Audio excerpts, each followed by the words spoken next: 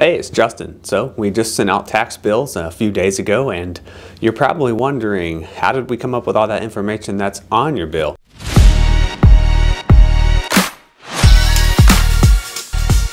Well, that's really the responsibility of lots of different parties. So I'm going to share with you real quick about how those numbers were derived and how we got the information on ownership and addresses for us to generate those bills. So first, we'll start off with our office, the tax collector's office, and what we are responsible for here. Basically, we're responsible for receiving the tax roll from the property appraiser's office and then submitting that to a vendor to have bills printed and then mailed out. From that point, we're charged to collect those taxes and then disperse them out to the local municipalities and local governments. So basically, we bill, we collect, and we disperse. That's our main function in regards to property taxes. Now, the property appraiser's office, they are responsible for setting of the assessed values, determining if exemptions apply, and also the ownership information or the property address and mailing address of record. So if you have questions regarding assessed values, exemptions, ownership information, or addresses, you would need to contact their office, the Okaloosa County Property Appraiser, and get those things worked out. The next party that's involved is your local government. So this is your cities, your municipalities, your county, your school, and what their responsibility is to set the millage rate, or basically the rate at which you're being taxed. So every year they set a budget and then they determine what millage rate needs to be set to fund that budget. And then they certify that information to the Department of Revenue and the property appraiser, and then it flows down to our office to be printed on the tax bill.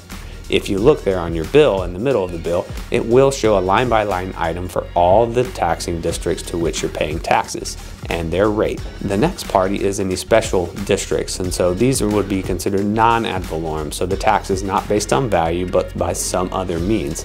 A common one here is the Blue Water Bay MSBU, and then there's some fire districts in the north end, and those are also on your bill if you have one. And so basically they certify what amount they're levying against that property, and that is included on the tax bill and will be paid as part of your annual taxes.